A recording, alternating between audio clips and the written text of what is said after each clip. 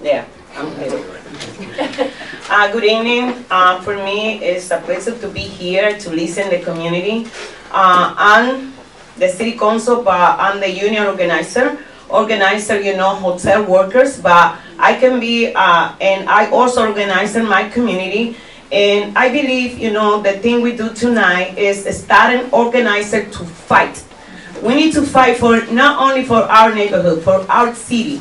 I believe, we have a lot of concert together here to support this, not only Ward 10. This has happened, to affect the whole city of Providence and maybe the whole state. So I believe working together is the key to get this come to our city. I believe, we not the downstairs. Everything, back coming for everything they coming off for Southside, and I believe it's done.